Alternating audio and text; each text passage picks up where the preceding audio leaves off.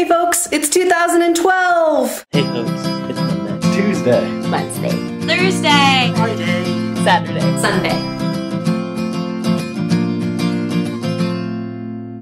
So I have an interesting little setup here, but the important thing is that my new tripod came in. I got a bunch of Amazon gift cards for Christmas, and I used a good portion of them to buy myself a new tripod because my old one is sort of broken and sad. So yeah, it looks all professional and sleek and awesome. So this week on These Folk was Start Your Own Business Week. So I sort of broke this week's theme into two categories: internet business and like IRL in real life business.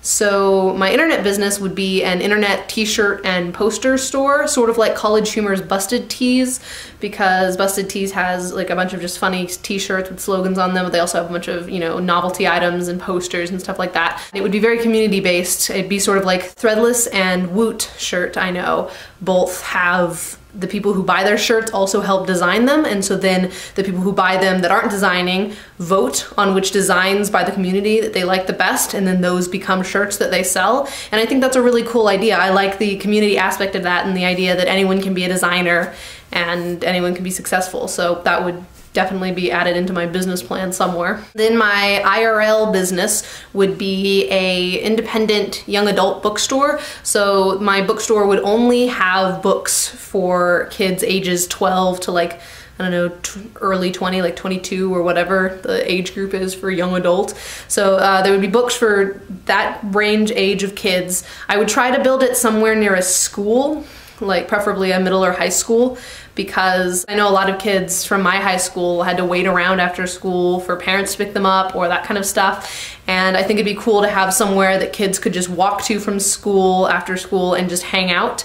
And so in addition to just being a young adult bookstore, it would also have, you know, like a little cafe area where there'd be coffee and tea and hot chocolate and, you know, snacks and stuff. For writers under the age of like 18, we'd have writers groups, like support groups, so they could help each other and I could, you know, give them feedback on their writing. We would have book groups so kids could come in and talk about different books that they've read that we sell in the store.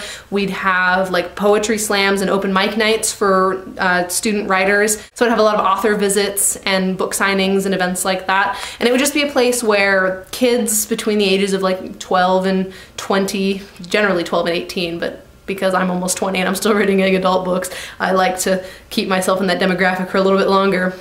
But yeah, it would just be a place for teenagers to come in and hang out and be creative and read and enjoy each other's company and just have a safe place. Those are my two businesses that I would start.